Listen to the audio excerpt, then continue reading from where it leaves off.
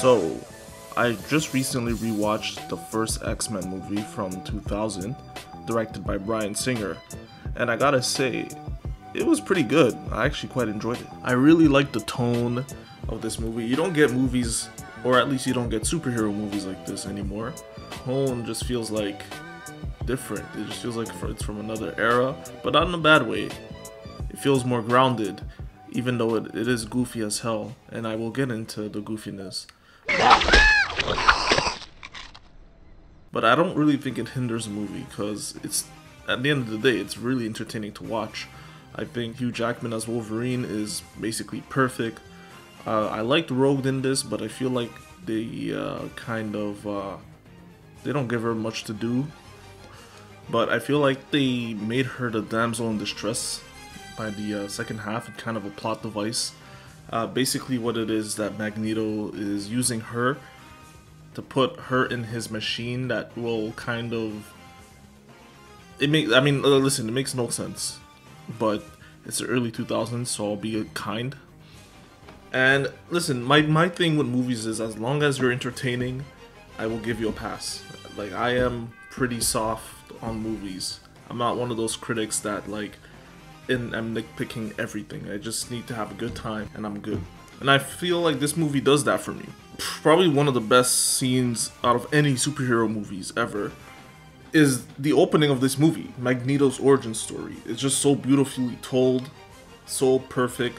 It tells you everything you need to know about this character without having a single word of dialogue, and I feel like that is just peak filmmaking right there. I'd also like to give props to Magneto.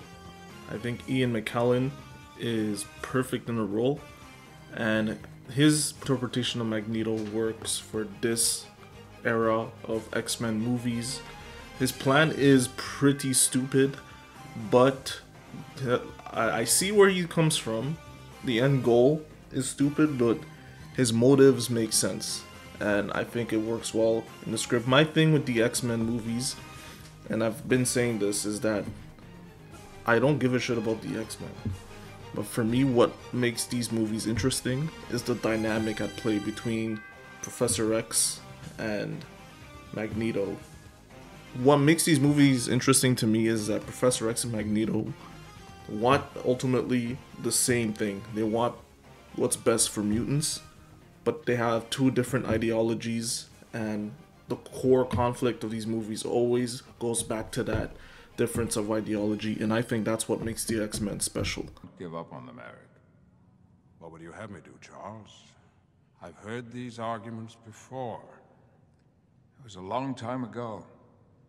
Mankind has evolved since then. Yes, into us.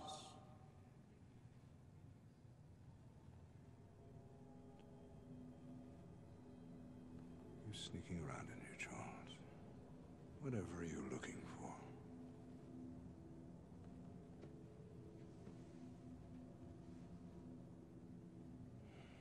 I'm looking for hope. I will bring you hope, old friend. And I ask only one thing in return. Don't get in my way.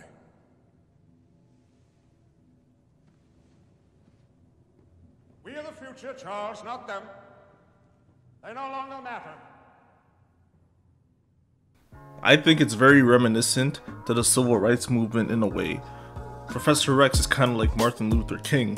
He's all about achieving his goals through peace and protest.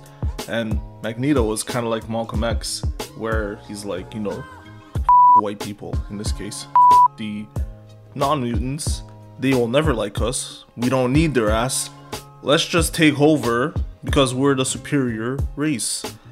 And it's just really cool, and I feel like they did a good job of diving into that conflict in the first X-Men movie.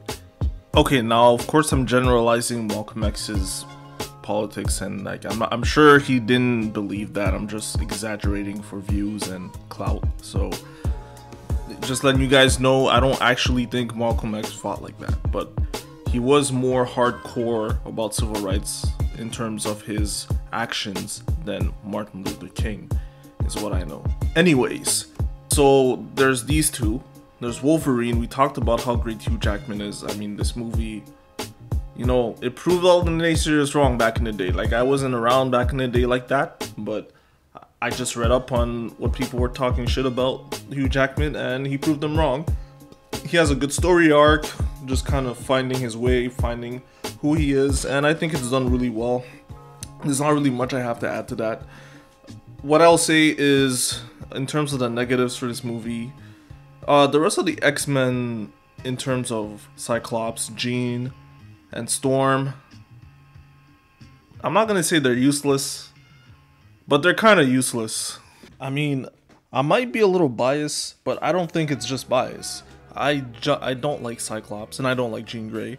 I think they are both very lame characters, and I've never seen the appeal of either of them, and this job doesn't even do a good job of making you like them. Cyclops just lacks the depth that this movie gives to Wolverine, and even to Rogue, to be honest. Like, this Cyclops is just a two-dimensional, just a typical jock, hey, like, this is my girl and my motorcycle. He has nothing to him, and he just kind of like, and I understand the criticism of people, or like, that's how he is in the comics. I understand that's how he is in the comics, but make him better in the movie. There's a lot of characters that are really lame in the comics that the movies have added more character to them to make them more interesting to watch for a 2-hour period. I understand Cyclops is not the main character, but there's a lot of movies where the side characters are more interesting than they should be. For example, in the first Avengers movie, they made Black Widow one of the most interesting characters in that whole movie, and she's like the 5th main character. They made Agent Coulson have an arc, and he's a nobody. So I don't buy this excuse of like, he's a shitty character in the comics, so that's why it's okay for him to be shit in the movies. Same with Jean Grey. Jean Grey is just annoying. Like, what does she want? Like, what do you want, Jean? Like you're cheating on your man, sort of. I mean, that's more in the later movies, but like, you can't control your powers, but you're like mad, and like, you're just kind of lame, and I just don't like Jean. Storm's got some of the goofiest moments in this movie. That moment when she just bursts into the door and is like, Senator Kelly is dead. And it's like she's switching back and forth between an like African or British accent to like an American one, and like she just has the funniest lines. Like, Do you know what happens to a toad when it's struck by lightning?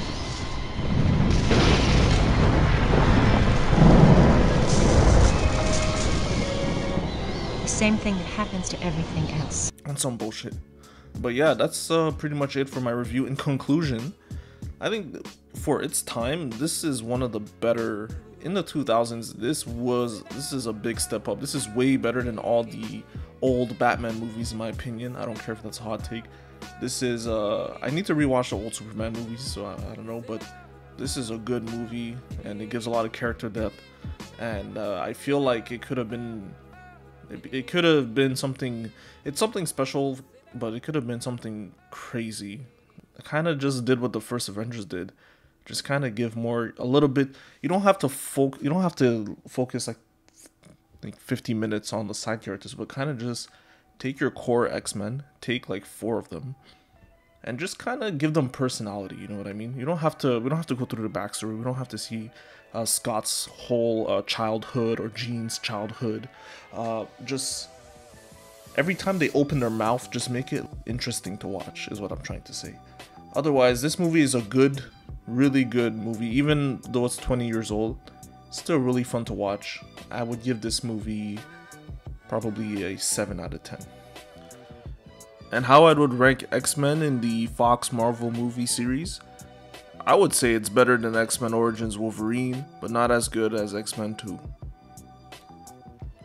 And there you have it, folks. Stay tuned next time for my review of Thor: Love and Thunder.